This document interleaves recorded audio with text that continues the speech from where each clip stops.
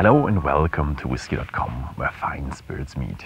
And you see the hills of Scotland, there are rain clouds. So am I back in the Highlands? Actually, I'm not in the Highlands. So you suppose I'm in the lowlands? No, I'm not in the lowlands either.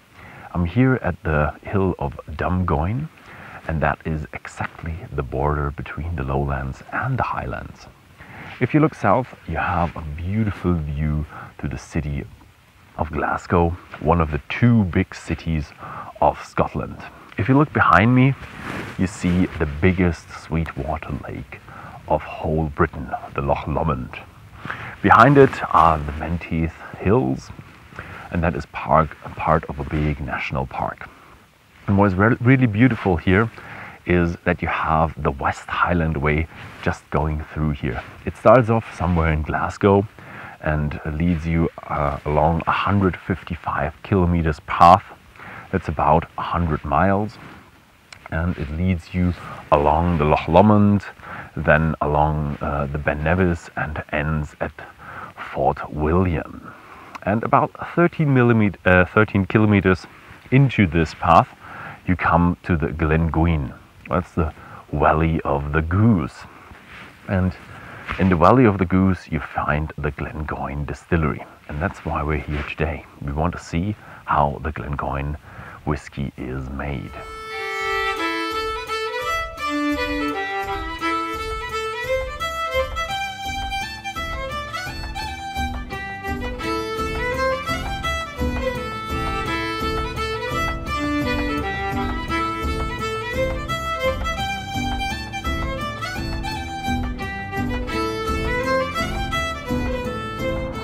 Now we're back in the valley, and here you can see the symbol of Glengoyne. You have the two wild geese, and that comes with the name Glengoyne as the Valley of the Geese. The distillery was founded in 1833 by a farmer named George Connell, and he didn't name the distillery outright Glengoyne, but he named it Burnfoot Distillery. Later in 1861, it was renamed to Glengoyne, and in 1906, they actually got their final name Glengoyne. It was sold in 1965 to Robertson and Baxter, and these guys really invested into the distillery. So they built new buildings and they built a new still, so they expanded from 2 stills to 3 pot stills, and it was becoming larger. During that time, it also became more famous and more well known throughout the world, because Queen Mom, Queen Elizabeth I, was very fond of Glengoyne, and she served the 10-year-old to many of her guests around the world, and she actually gave the distillery a royal warrant at some point. So the Glengoyne Distillery was allowed to call itself Royal Glengoyne. But Queen Mom died, and 5 years after the death of a monarch, you have to give back your royal warrant. So currently the distillery doesn't have a royal warrant and is not allowed to call itself Royal Glengoyne. But it proves that they had a really, really good spirit. The last historical event was in 2003, when the distillery was sold to Ian MacLeod for 7.2 million British pounds.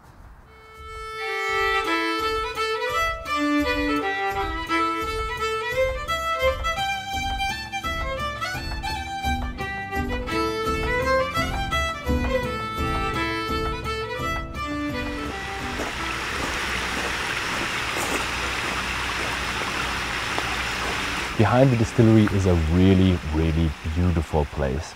You can hear the birds sing, and everything is now here in spring in full bloom. Right next to me is a small burn that supplies the distillery with water. Actually, they're not allowed to use the water for their whiskey, but they're only allowed to use the water for cooling. And here you see the Campsie Falls that reach 8 kilometers in, and at the end of the Campsie Falls you have the Loch Carrum, which is the water supply for the distillery. Loch Carron is a reservoir, a source that has volcanic rock above it, and that means the water has to run through the volcanic rock and gets filtered through that rock. And that means the water is becoming very, very soft, and that adds to the fruity character of the Glengoyne whiskey. Whiskey has only 3 ingredients. We already talked about the water, and now we come to the barley. Barley is a kind of grain, but you can't really use grain to make whiskey. You can make grain whiskey, but we really want to have single malt whiskey. So what we do need to do is we need to malt the whiskey. First of all, you take 2 days of steeping and just put it in your spring water and just wait for the grain to soak up the water. Then you spread it out on the malting floors and you use one of these rakes to turn it every 4 to 6 hours, and the grain starts to grow. And when the grain starts to grow, it actually transfers the flour to sugar, and that's why you do the malting process. You want to have the sugar for the fermentation, but you don't want to have the sugar turn into cellulose, because the plant wants to grow and it needs cellulose for that. So you have to dry it, you have to stop it. And there is the point in where you decide whether you want to have a smoky whiskey or whether you don't want to have a smoky whiskey. Glengoyne is traditionally a non-smoky whiskey.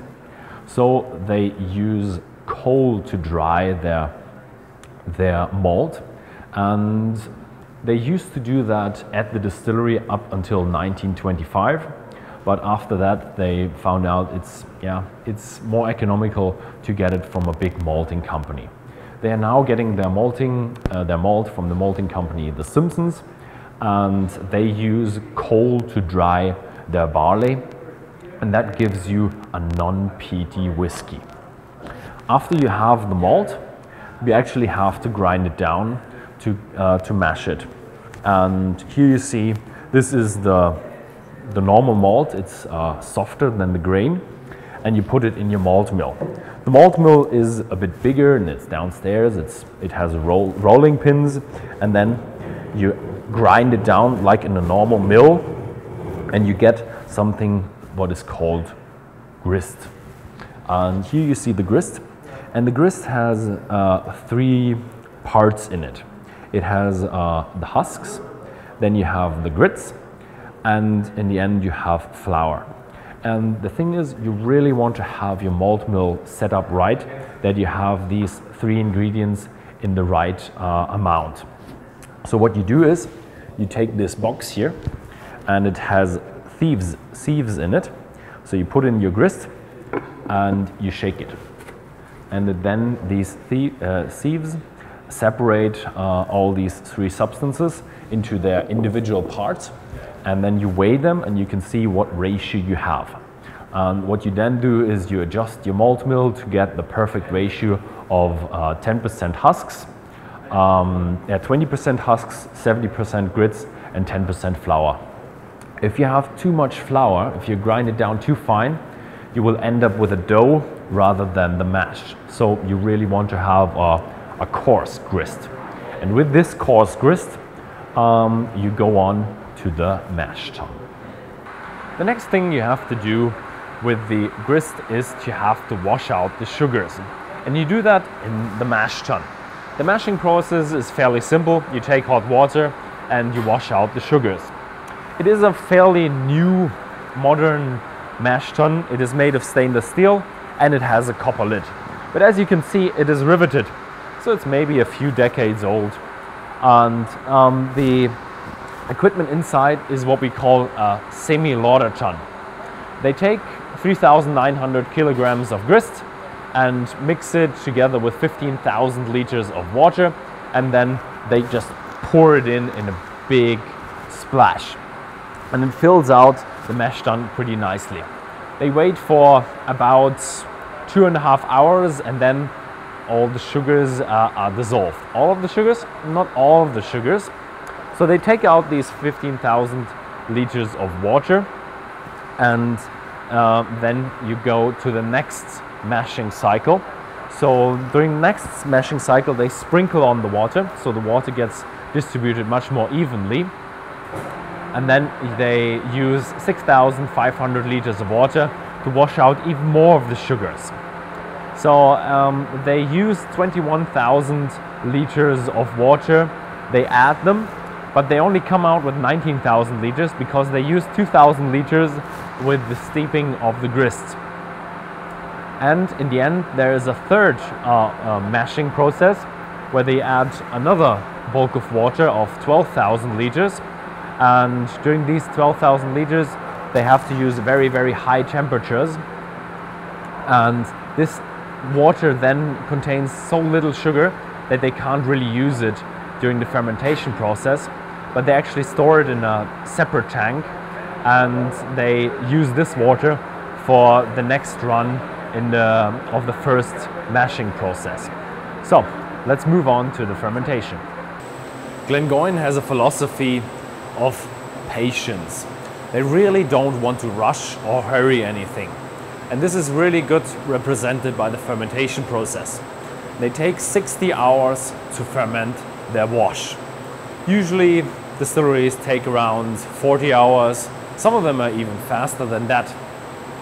So a long fermentation duration, you cool down the wash to have a slower fermentation. But here at Glengoyne, they don't want to use the modern cooling process, but they want to do it the old traditional way of doing it without cooling.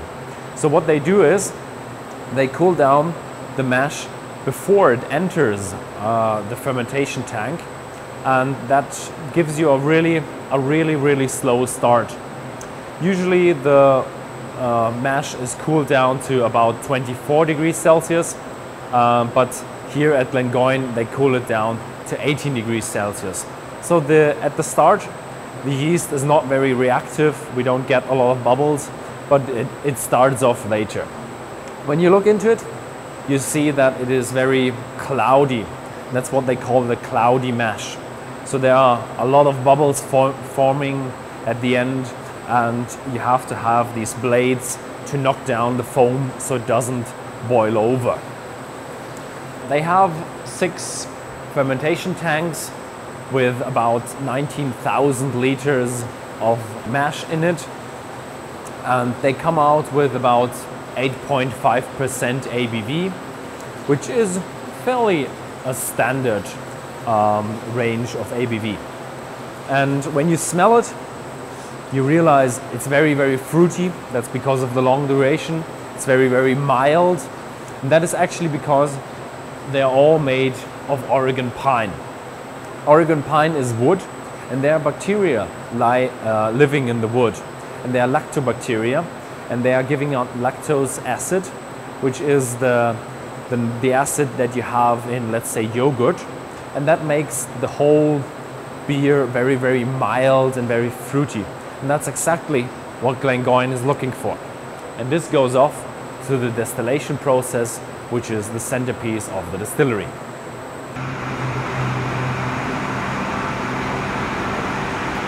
So I'm here at the distillation room.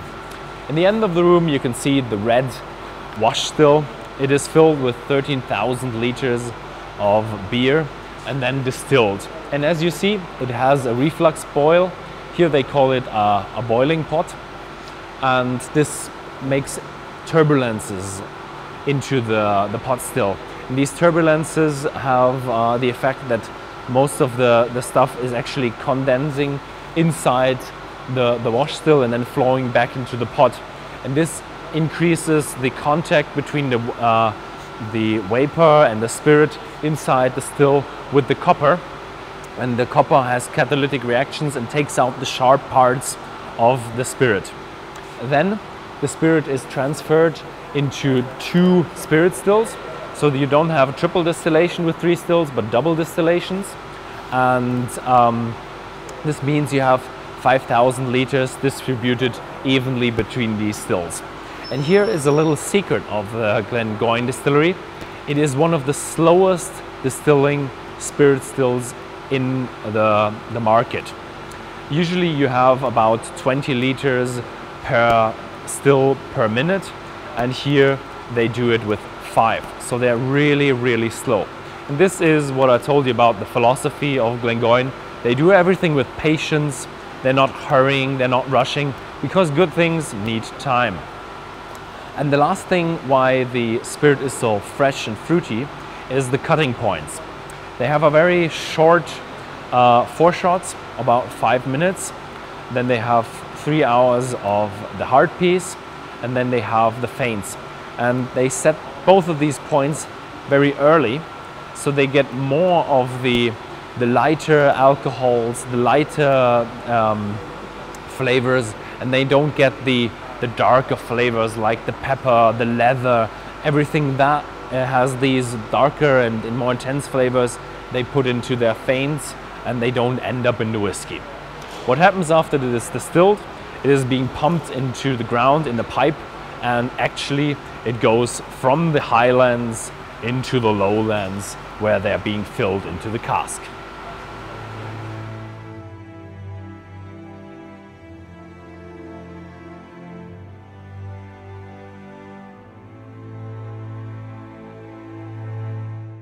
Yep, back in the lowlands again. And yeah, this is one of the warehouses which are located in the lowlands. This is one of these old dunnage warehouses. Heavy stone bricks, stamped floors. Only the roof was also very old and a bit leaky, so they replaced the roof. This here has really the perfect climate for maturing whiskey. This region here in the east of Scotland is a bit more wet, a bit more moist, a bit cooler, so it's maturing a bit slower than the usual mainland whiskey, but a bit faster than the island whiskies. But what Glengoyne is really, really fond of, find really important, is the cask choice. 90% of their casks are first fill sherry casks, so there has only been sherry inside the cask before. And to do that, you really need good ties to Spain. So they have ties that go back to 1964, and they get supplied from 4 different cooperages, and that is how they managed to get such a good stock of first fill bourbon sherry casks. And yeah, the next thing is that they're really, really fond of being an unpeated whiskey. So what they do is that the other casks, the rejuvenated casks that come from the cooperages of Scotland, they really look for at the casks where they have been before. They don't take any cask they had whiskey in it that was already peated, so that might taint their whiskey. So they're really looking at where has the cask been before, and that's something that is really down to detail and down to the perfection they do here at Glengoyne. Yeah, and if you look around here at the warehouse, you find a few other casks as well. First of all, you can find one with a label of Edrington on it, the Edrington Group. That was just because the Edrington bought the company that bought Glengoyne, so Glengoyne had once been part of the Edrington Group. The other casks you're gonna find here are Rosebank casks. Rosebank was bought by Ian McLeod in 2017, and they're currently rebuilding the distillery, and part of the rebuilding is demolishing the old warehouses. So the Ian McLeod, their mother company, was looking for trusty hands to give these casks to, because they couldn't just destroy them.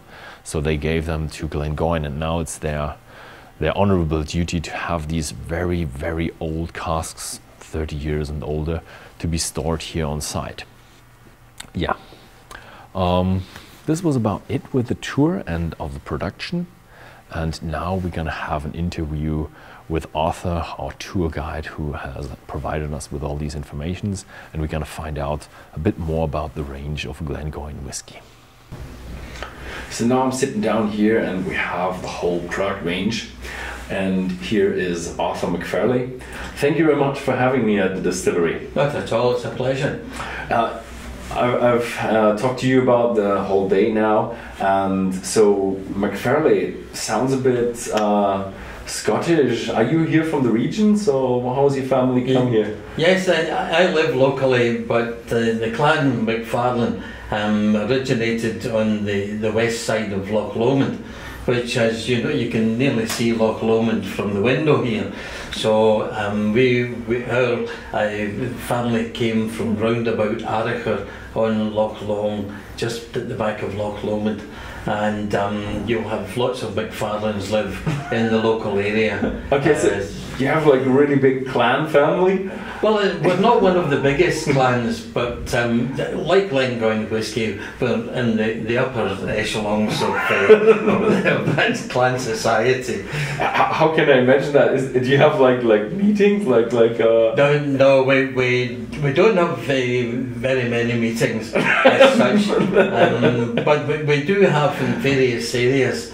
You'll have the McFarlane Clan Pipe Band of St Catherine's and things like that. So there are lots of little identity latches for the Clan McFarlane to come on to. There is also a branch of the clan up in Aberdeenshire as well. Nice. So, and we used to have contacts up there also. But yes. So when is it your turn to be chieftain? I think that may have passed me by. So I've seen the whole distillery now, and now I'm gonna try one of your products. So 10-year-olds, what can you tell me about? What is the 10-year-old about? Well, the 10-year-old Glengoyne whisky is really one which is a beautiful whisky to introduce somebody who really is looking for something which has got unique qualities in the whisky. As always, Glengoyne whisky is very slowly, carefully distilled, and what that produces are light, sweet, fruity flavours which are very reminiscent of green grasses, green apples, pears, bananas. It's light and it's very, very fruity. And what we then do is mature that light fruity spirit in 30% of Oloroso sherry casks, and those Oloroso sherry casks are going to introduce dried fruit type flavours coming from the sherry that was absorbed into the wood when the Spaniards filled the barrels with Oloroso sherry for us. But you get little crystals which are formed in the wood coming in your aftertaste, which gives you a hint of spiciness like cinnamon or cloves, and as it goes down you get lovely vanilla flavours coming from, and it's a beautiful combination of this distilled spirits which we create in the distillery that you saw today, and then the maturation bringing out a lovely combination of slightly heavier flavours and promoting the lighter flavours that we distill into the spirit. And I can tell from the expression on your face that it's most enjoyable. It's lovely. It's beautifully mild. Yes. It's warm, soft. Got a good amount of sweetness. Yes. And also very flowery. A little bit of grass or hay or herbs or something like that. Green grasses. Green stuff in there. I like it. What about the vanilla? Does that come through for you? Yeah, it comes through. Not sure if it's some vanilla, some sweets like. Yes, it reminds me of sweets like toffee, caramel, something round, something creamy. Yes. Like the toffee. But hold it up against the light there, and just look at the lovely golden colour coming from it, and that is the typical of Glengoyne, to get these really vibrant colours, and it's lovely. So I've seen the slogan on your shirt, unhurried since 1866. It's so, 1833. 1833, sorry. So How does that manifest here? I've seen some of the production times are a bit slower. And yes, well, how that comes about is that if I take you back to 1869, that was when Cochrane Cartwright was appointed the distillery manager here. And although Glengoyne spirit was always slowly created, he reduced the distillation rate even further. Oh. So that today we still distill our spirit at a rate of only 5 litres from each of our 2 spirit stills every minute. And what that slow, careful distillation does is it allows the copper lots of contact with the acids and sugars in your low wine that goes through, and it brings out all those lovely light fruity flavours. And you've identified the ones which really make it nice, like green grasses, and you've got all those light bananas and pears, that general light fruity character.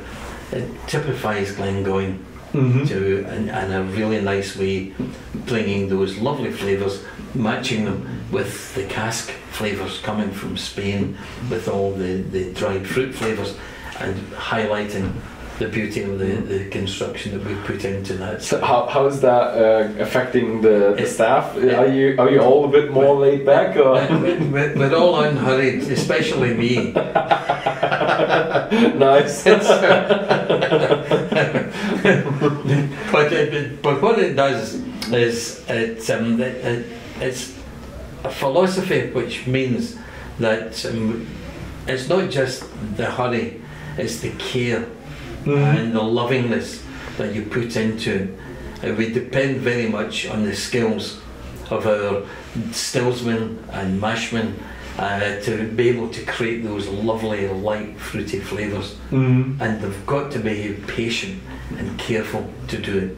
Remember, we distill it at the slowest rate in the whole of the Scotch whisky industry, and that really is very, very important for Glengoyne whisky. Okay, so we have the next one, the 12-year-old. What's in there? What's special about the 12-year-old? The 12-year-old it becomes quite something slightly different, in as much as you have the 10-year-old, where you have the spirit that we create from the stills, and you have some sherry casks, and that's a simple combination coming together, and it's very pure in the flavours that we get from it. When we produce the 12-year-old Glengoyne whisky, what we do there is introduce 20% bourbon whisky barrels, and we then have 20% Oloroso sherry barrels, and we have 60% refill barrels being used to mature the 12-year-old.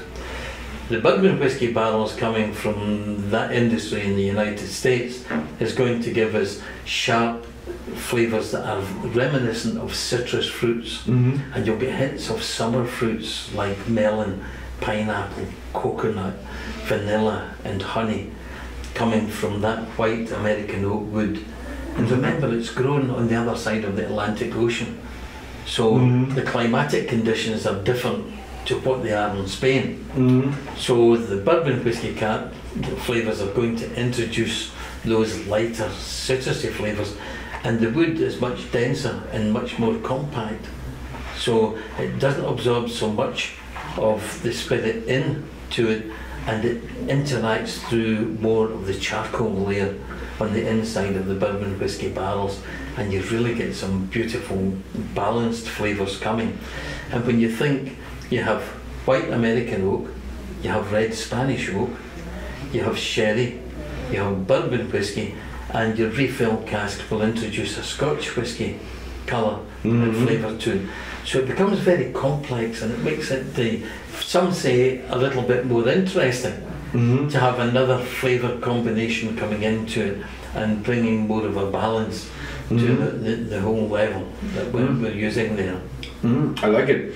I thought if you introduce first fill bourbons, it would be much more sweeter, but it's, as you said, you have that fresh fruitiness in there. Yes. Bit of a pears note, bit of a fresh apple note, I would say. Yes. But on the other side, how much sherry is in there? Is there still some? There's you realize- 20% bourbon sherry casks. Yeah, you in do there. feel them as well when you swallow it. You do realize, okay, Yes, that's a bit that's of when you get the little hint of spiciness coming from the spiciness. Also the bit of what's a bit of the darker notes, bit of the tannins, bit of the European wood. Exactly. It's a nice balanced whiskey, I have to say. It's lovely. It really is. It's and we're very fortunate. It's been well recognised in various whiskey competitions around the world, particularly San Francisco, where it was given double gold medal nice. award. And incidentally, in the 10-year-old, just last month, April 2019, we were gold medal awarded for the 10-year-old in San Francisco. Nice. So we're very proud of these whiskies. Yeah, I would be as well. It's a fine whiskey. So I've had a bit of a dig through the history at the beginning of my video. You've been bought and sold pretty often. I mean, 1833 is a bit long time since then. Yes. So how did the buying and selling, how did the heritage affect the distillery? Well, what had happened was that in the early 1800s, this distillery, the Burnfoot of Glengoyne, grew to be the biggest of the. There used to be something like 18 small distilleries in the valley here, and the Burnfoot of Glengoyne became the biggest of those, and they then collared all of the water and the production to go with it. By 1865, 1867, you had the Lang brothers came in and bought the distillery from the farmer, and they began to use it to make blended Scotch whiskies, because Lang brothers were wine importers, and at the same time, the distillery manager Cochrane Cartwright discovered that sherry casks coming from Spain, which were being imported by Lang brothers, introduced the sherry input to the Glengoyne spirit. So from 1869 we used sherry casks as being the main flavouring for the maturation of Glengoyne spirit.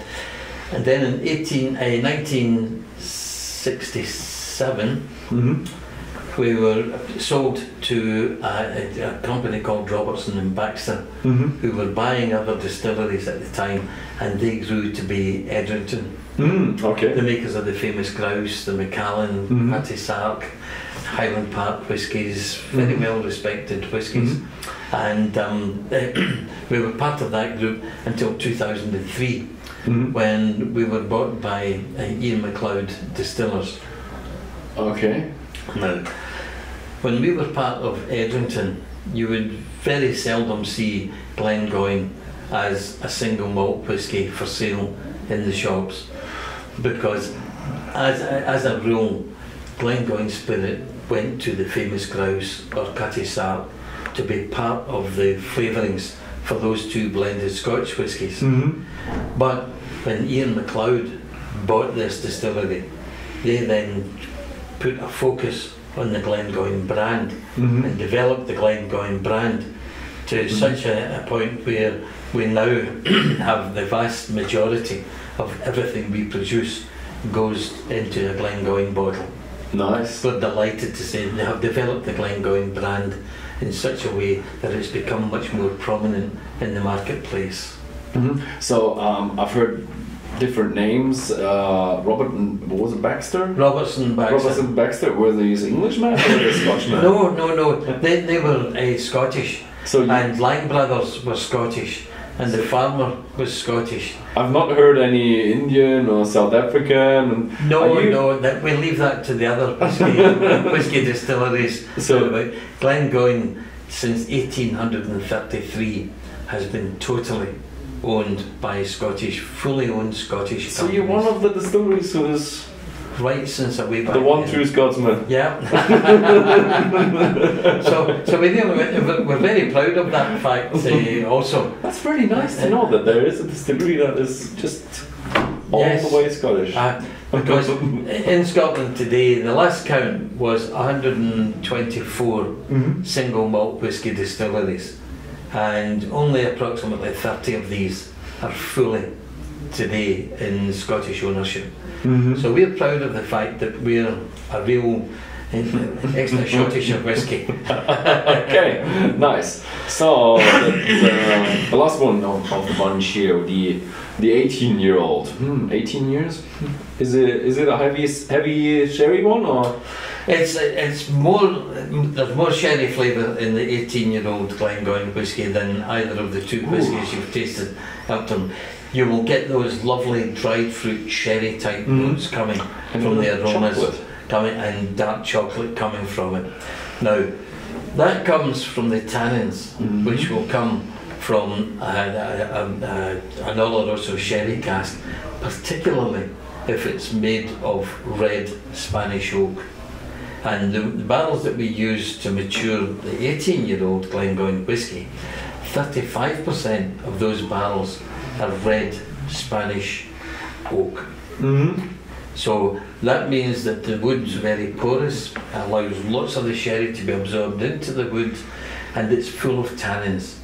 So the sherry takes some of the tannins out from the wood, but it leaves enough tannins in that wood to be able to give you an aftertaste, which is like dry chocolate. And there are little crystals form in the wood when the trees are growing. And when those trees are, the wood's toasted to make up the barrels, then those little crystals form flavours that are like cinnamon or cloves. So you get that hint of spiciness coming from the aftertaste. You have the tannins giving you the dark chocolate aftertaste. You get the dried fruit flavour and all the beautiful colour coming from the wood and the sherry that was in that wood before. It's intense. Of course it is. It's intense sherry. But it is. It's a beautifully balanced. Very whiskey. round, very, I would have to say, oily, and a little bit of nuttiness in there, a lot of chocolate. Yes. And as you said, the dried fruits, raisins, Figs, prunes, you've got all of that kind of sort of dried fruit type I like flavour coming in. That's my favourite. That is awesome. That's just I'm glad to say it's also a lot of other people's favourite as well.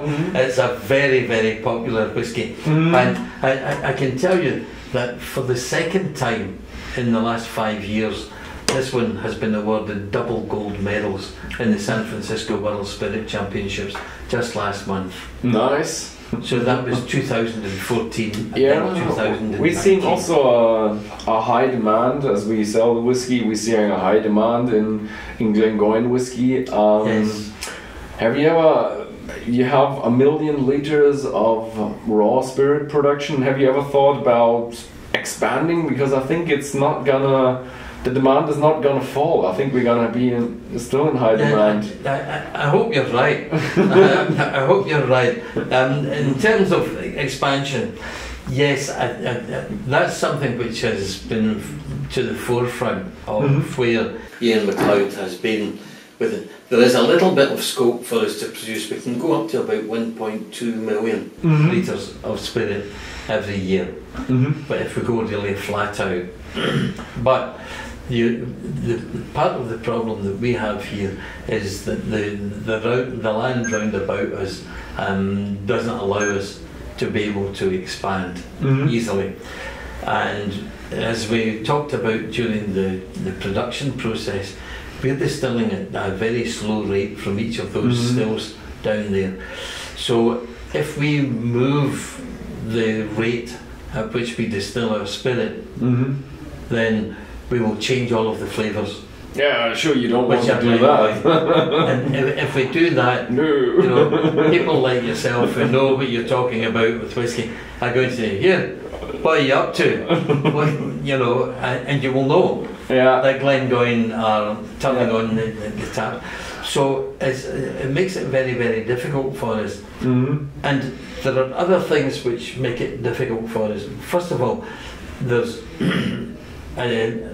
we've stated that we'll try to hold always to an age declaration on the bottle. Oh, okay, that is nice to know.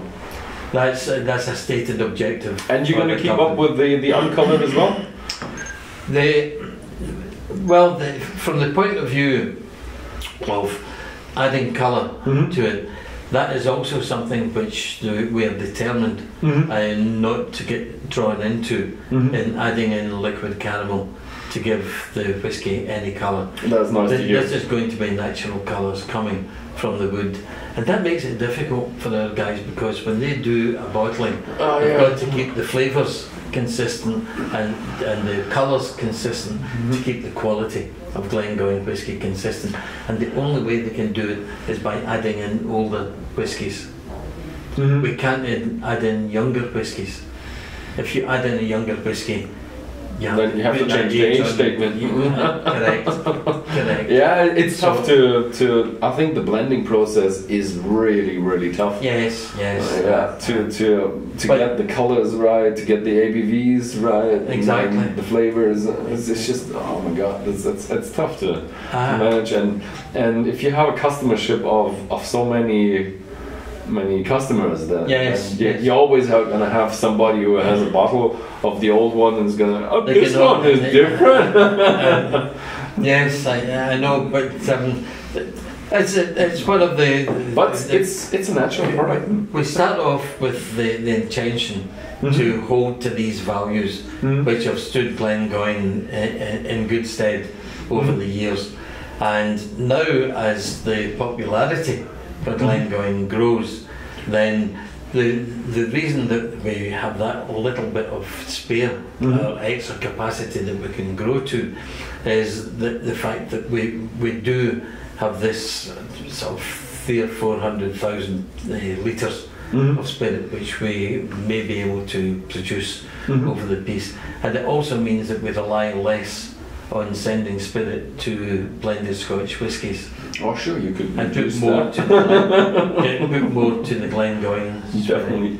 Because where with Edrington it was a very high level of involvement in the blended Scotch whiskies, Ian MacLeod have successfully managed that down so that the position has been reversed, and we still have to supply for some of the Ian MacLeod blended Scotch whiskies, but hopefully we're still able to trim that back and we can make do with others as we go along. I hope the brand and the whiskey is gonna stay the same, and we're gonna have enough supply for the demand. I'm sure that will be the case, but you can rest assured it'll always be the high quality that you recognise as being a Glengoyne whisky, and that becomes very important for us. Okay, so thank you very much for having us. Thank you very much for showing it around, giving us the time and place here. Not at all, it's been a great pleasure, and I hope you've enjoyed your visit with us. I did. We've seen a few of the various aspects of how we go about our business here, and you go away knowing that it's done very carefully, very lovingly in lots of ways, and that's great. Thank you very much indeed for coming. Thank you very much for having us. Enjoying your visit. Thank you very much for watching this video. If you found this video interesting, then please feel free to share it with your friends, and see you next time.